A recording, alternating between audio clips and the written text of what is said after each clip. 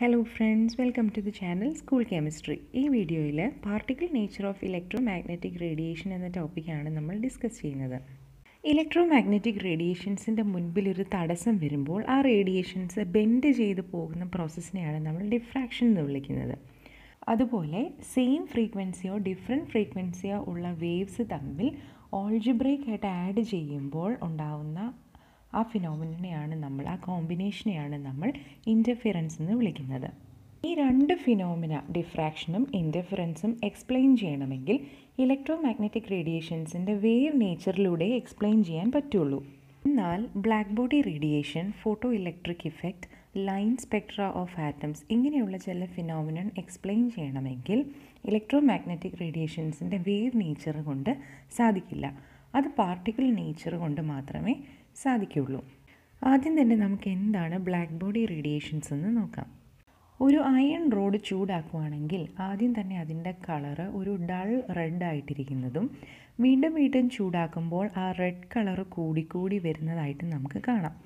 വീണ്ടും ചൂടാക്കുകയാണെങ്കിൽ അതിൻ്റെ കളറ് വൈറ്റായിട്ടും അതിനേക്കാൾ ചൂട് കൂട്ടുമ്പോൾ ബ്ലൂ ആയിട്ടും അപ്പിയർ ചെയ്യും. ഇതിൽ നിന്ന് നമ്മൾ മനസ്സിലാക്കേണ്ടത് എന്താണെന്ന് വെച്ചാൽ ഒരു ബോഡി ഹീറ്റ് ചെയ്യുമ്പോൾ അത് ഹീറ്റ് അബ്സോർബ് ചെയ്യുകയും അതിൽ നിന്ന് റേഡിയേഷൻ എമിറ്റ് ചെയ്യുകയും ചെയ്യും.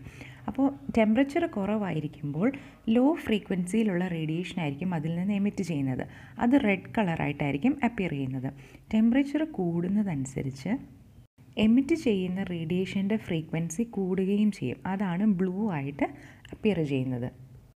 അപ്പോൾ ഒരു ഇമാജിനറി ബോഡി അതിൽ വീഴുന്ന എല്ലാ റേഡിയേഷൻസിനെയും അബ്സോർബ് ചെയ്യുകയും എല്ലാ റേഡിയേഷൻസിനെയും എമിറ്റ് ചെയ്യുകയും ചെയ്യുന്ന ഒരു ബോഡിയെയാണ് നമ്മൾ ബ്ലാക്ക് ബോഡി എന്ന് വിളിക്കുന്നത്.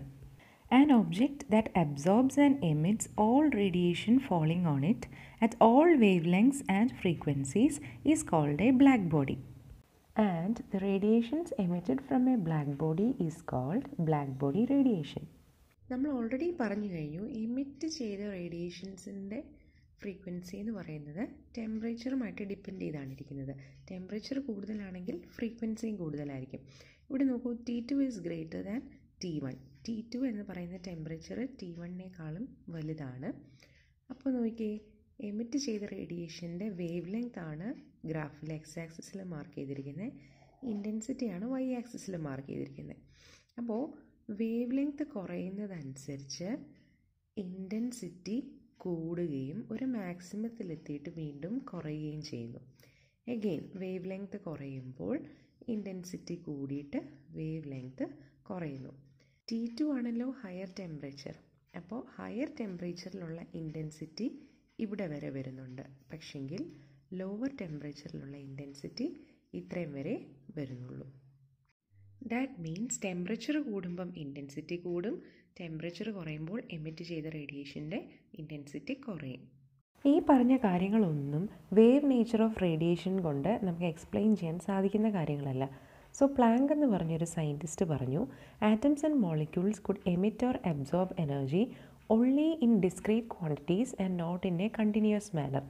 ഒരു ആറ്റത്തിനോ മോളിക്യൂളിനോ എനർജി അല്ലെങ്കിൽ റേഡിയേഷൻ എമിറ്റ് ചെയ്യുകയോ അബ്സോർബ് ചെയ്യുകയോ ചെയ്യണമെങ്കിൽ അതൊരു കണ്ടിന്യൂസ് ആയിട്ടുള്ള രീതിയിൽ അബ്സോർബ് ചെയ്യാൻ സാധിക്കില്ല. എന്നുവെച്ചാൽ ഇന്ന വേവ് ലെങ്ത് തൊട്ട് ഇന്ന വേവ് ലെങ്ത് വരെയുള്ള റേഡിയേഷൻ അബ്സോർബ് ചെയ്യുകയോ എമിറ്റ് ചെയ്യുകയോ അങ്ങനെ പറ്റത്തില്ല. ഒരു പ്രത്യേക ക്വാണ്ടിറ്റി ഓഫ് എനർജി മാത്രം അബ്സോർബ് ചെയ്യുകയോ എമിറ്റ് ചെയ്യുകയോ ചെയ്യാം. അതിനെയാണ് ഡിസ്ക്രീറ്റ് ക്വാണ്ടിറ്റി എന്ന് പറഞ്ഞിരിക്കുന്നത്. അങ്ങനെ അബ്സോർബ് ചെയ്യുകയോ എമിറ്റ് ചെയ്യുകയോ ചെയ്യാൻ സാധിക്കുന്ന ഏറ്റവും ചെറിയ എനർജിയെ അദ്ദേഹം ക്വാണ്ടം എന്ന് വിളിച്ചു. The smallest quantity of energy that can be emitted or absorbed in the form of electromagnetic radiation is called quantum. ഈ ക്വാണ്ടം ഓഫ് എനർജി കാൽക്കുലേറ്റ് ചെയ്യാനുള്ള പ്ലാങ്കിൻ്റെ റിലേഷനാണ് E is equal to hν. h എന്ന് പറയുന്നത് planks constant ആണ്, new എന്ന് പറയുന്നത് frequency. നമുക്ക് speed of ലൈറ്റിൻ്റെ formula വെച്ചറിയാം, C is equal to new lambda. അപ്പോൾ ന്യൂ എന്നുള്ളത് എന്തായിരിക്കും? C/λ. അത് ഈ ഇക്വേഷനിൽ സബ്സ്റ്റിറ്റ്യൂട്ട് ചെയ്ത് കൊടുത്തിരിക്കുകയാണ്. പല ക്വസ്റ്റ്യൻസും നമുക്ക് ഈ ഇക്വേഷൻ യൂസ് ചെയ്ത് സോൾവ് ചെയ്യാനായിട്ട് സാധിക്കും. ഈ ഇക്വേഷൻ യൂസ് ചെയ്തിട്ടാണ് ബ്ലാക്ക് ബോഡിയിൽ നിന്ന് എമിറ്റ് ചെയ്ത റേഡിയേഷൻ്റെ ഓരോ പ്രോപ്പർട്ടീസ് പ്ലാങ്ക് ഡിഫൈൻ ചെയ്തത്. ഇനി നമുക്ക് ഫോട്ടോ ഇലക്ട്രിക് ഇഫക്റ്റ് എന്താണെന്ന് നോക്കാം. പൊട്ടാസ്യം, റുബീഡിയം, സീഷ്യം പോലെയുള്ള ചില മെറ്റലിൻ്റെ സർഫസിലേക്ക് ഇലക്ട്രോമാഗ്നറ്റിക് റേഡിയേഷൻസ് വന്ന് സ്ട്രൈക്ക് ചെയ്യുമ്പോൾ, അല്ലെങ്കിൽ ലൈറ്റ് ചെന്ന് അതിലേക്ക് സ്ട്രൈക്ക് ചെയ്യുമ്പോൾ അതിൽ നിന്നും ഇലക്ട്രോൺസ് പുറത്തേക്ക് വരുന്നു. ഈ ഫിനോമിനനെയാണ് ഫോട്ടോ ഇലക്ട്രിക് ഇഫക്റ്റ് എന്ന് വിളിക്കുന്നത്. ഫോട്ടോ ഇലക്ട്രിക് ഇഫക്റ്റിനെ പറ്റി ഹേർട്സ് എന്ന സയൻറ്റിസ്റ്റ് നടത്തിയ എക്സ്പെരിമെൻറ്റിൻ്റെ റിസൾട്ട്സ് എന്തൊക്കെയാണെന്ന് നോക്കാം. ഒന്നാമത്തെ റിസൾട്ട് എന്ന് പറയുന്നത് ലൈറ്റ് ബീം മെറ്റൽ സർഫസിൽ സ്ട്രൈക്ക് ചെയ്യുമ്പോൾ തന്നെ ഇലക്ട്രോൺസ് അതിൽ നിന്ന് ഇജക്റ്റഡ് ആവുകയാണ്. ആ സ്ട്രൈക്കിങ്ങിൻ്റെ ടൈമും ഇജക്ഷൻ്റെ ടൈമും തമ്മിൽ സമയവ്യത്യാസമൊന്നുമില്ല. There is no time lag. The electrons are ejected from the metal surface as soon as the beam of light strikes the surface. There is no time lag between the striking of light beam and ejection of electron from the metal surface. Second result എന്ന് പറയുന്നത് എത്ര electrons metal സർഫസിൽ നിന്ന് പുറത്തേക്ക് വരുന്നു എന്നുള്ളത് ആ ലൈറ്റിൻ്റെ ഇൻറ്റൻസിറ്റി അല്ലെങ്കിൽ ബ്രൈറ്റ്നെസ്സിനെ ഡിപ്പെൻഡ് ചെയ്തിരിക്കും. അതായത് ആ ലൈറ്റിനുള്ളിൽ എന്തുമാത്രം എനർജി ഉണ്ടോ അതനുസരിച്ചായിരിക്കും ഇലക്ട്രോൺസ് മെറ്റൽ സർഫസിൽ നിന്ന് ഇജക്റ്റ് ആവുന്നത്. The number of electrons ejected is proportional to the intensity or brightness of light. Third result എന്ന് പറയുന്നത് ഓരോ മെറ്റലിനും അതിൻ്റേതായ ഒരു മിനിമം ഫ്രീക്വൻസി ഉണ്ട്. ആ ഫ്രീക്വൻസിയിലുള്ള ലൈറ്റ് സ്ട്രൈക്ക് ചെയ്യിപ്പിച്ചാൽ മാത്രമേ ഫോട്ടോ ഇലക്ട്രിക് ഇഫക്റ്റ് കാണാൻ പറ്റുള്ളൂ. അതായത് ഇലക്ട്രോൺസ് ആ മെറ്റലിൽ നിന്ന് പുറത്തേക്ക് വരുള്ളൂ. ഏറ്റവും മിനിമം ആവശ്യമായിട്ടുള്ള ഫ്രീക്വൻസിയാണ് നമ്മൾ ത്രെഷോൾഡ് ഫ്രീക്വൻസി എന്ന് വിളിക്കുന്നത്. For each metal there is A characteristic minimum frequency known as threshold frequency below which photoelectric effect is not observed. ഈ ത്രെഷോൾഡ് ഫ്രീക്വൻസിക്ക് നമ്മൾ കൊടുക്കുന്ന സിമ്പിളാണ് ν0 എന്ന് പറയുന്നത്. അപ്പോൾ ν0 ഉള്ള ഒരു ഫ്രീക്വൻസി ഉള്ള ഒരു ലൈറ്റ് നമ്മൾ ഈ മെറ്റൽ സർഫസിലേക്ക് സ്ട്രൈക്ക് ചെയ്യുമ്പോൾ അവിടുന്ന് ഒരു ഇലക്ട്രോൺ പുറത്തേക്ക് പോകുന്നു. അപ്പോൾ ഇലക്ട്രോൺ പുറത്തേക്ക് പോകാൻ കറക്റ്റായിട്ട് ആവശ്യമുള്ള എനർജിയാണ് ν0 എന്ന് പറയുന്നത്. പക്ഷേ നമ്മുടെ ലൈറ്റിന് ഉള്ള ഇൻറ്റൻസിറ്റി ഈ ν0 വലിയ ഇൻറ്റൻസിറ്റി ഉള്ള ഒരു ലൈറ്റാണ് നമ്മൾ അപ്ലൈ ചെയ്യുന്നതെങ്കിൽ ഈ ബാക്കിയുള്ള എനർജി ഉണ്ടല്ലോ, അതായത് ഇലക്ട്രോണിനെ പുറത്തേക്ക് കൊണ്ടുവരാൻ ആവശ്യമായിട്ടുള്ള ഫ്രീക്വൻസി കഴിഞ്ഞിട്ട് ബാക്കിയുള്ളത് വെച്ചിട്ട് ഇലക്ട്രോണിന് മൂവ് ചെയ്യാനുള്ള എനർജി കിട്ടും. അതെന്ത് എനർജിയാണ്? Kinetic energy. മൂവ്മെൻ്റ് ഉള്ള ഒരു ബോഡിയുടെ എനർജിയെ നമ്മൾ ഈ ഫോമിലാണ് വിളിക്കുന്നത്, കൈനെറ്റിക് എനർജി. അപ്പോൾ ν0 കഴിഞ്ഞിട്ട് ബാക്കിയുള്ള എനർജി അതിൻ്റെ കൈനെറ്റിക് എനർജി ആയിരിക്കും. അതായത് ഇലക്ട്രോൺ ആ എനർജിയിലായിരിക്കും മൂവ് ചെയ്യുന്നത്. ഒരു എക്സാമ്പിൾ നിങ്ങളുടെ ടെക്സ്റ്റിൽ പറഞ്ഞിരിക്കുന്നത് പൊട്ടാസ്യം മെറ്റലിലേക്ക് റെഡ് ലൈറ്റ് സ്ട്രൈക്ക് ചെയ്യിപ്പിച്ചു. അതിൻ്റെ ഫ്രീക്വൻസി എന്ന് പറയുന്നത് 4.3 to 4.6 × 10⁻14 ഫ്രീക്വൻസി ഉള്ള ലൈറ്റ് പൊട്ടാസ്യം മെറ്റലിലേക്ക് സ്ട്രൈക്ക് ചെയ്യിപ്പിച്ചപ്പോൾ അതിൽ നിന്ന് ഇലക്ട്രോൺസ് ഒന്നും പുറത്തേക്ക് വന്നില്ല, ഫോട്ടോ ഇലക്ട്രിക് ഇഫക്റ്റ് കാണിച്ചില്ല. എന്നിട്ട് യെല്ലോ ലൈറ്റ് സ്ട്രൈക്ക് ചെയ്യിപ്പിച്ചു. അപ്പോൾ അതിൻ്റെ ഫ്രീക്വൻസി എന്ന് പറയുന്നത് 5.1 to 5.2 × 10⁻14 ഹേർട്സ് ആണ്.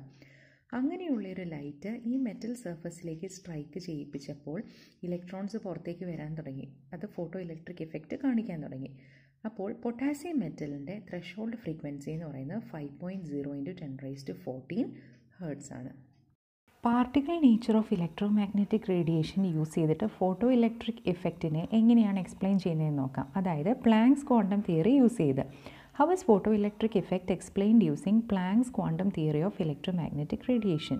ഒരു ലൈറ്റ് ബീമിനെ നമുക്ക് ചെറിയ ഡിസ്ക്രീറ്റ് എനർജി പാർട്ടിക്കിൾസ് ആയിട്ട് നമുക്ക് കൺസിഡർ ചെയ്യാം. അതായത് ക്വാണ്ടം ഓഫ് ലൈറ്റ് എനർജി ആയിട്ട് കൺസിഡർ ചെയ്യാം. ആ ക്വാണ്ടം ഓഫ് ലൈറ്റ് എനർജിയെ നമ്മൾ വിളിക്കുന്ന പേരാണ് photon. When a photon of sufficient energy strikes an electron in the atom of the metal, it transfers its energy instantaneously to the electron. And the electron is ejected without any time lag or delay.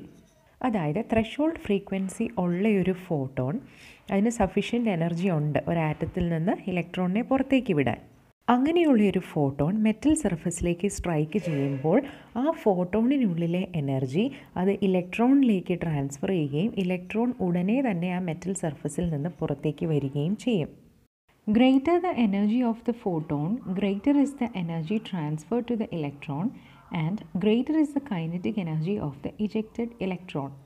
Metal സർഫസിലേക്ക് strike ചെയ്യുന്ന ഫോട്ടോണിൻ്റെ energy എത്രമാത്രം കൂടുതലാണോ അത്രയും കൂടുതൽ energy ഇലക്ട്രോണിലേക്ക് transfer ചെയ്യുകയും അതനുസരിച്ച് കൂടുതലായിരിക്കും eject ചെയ്ത് വരുന്ന ഇലക്ട്രോണിൻ്റെ കൈനറ്റിക് എനർജിയും.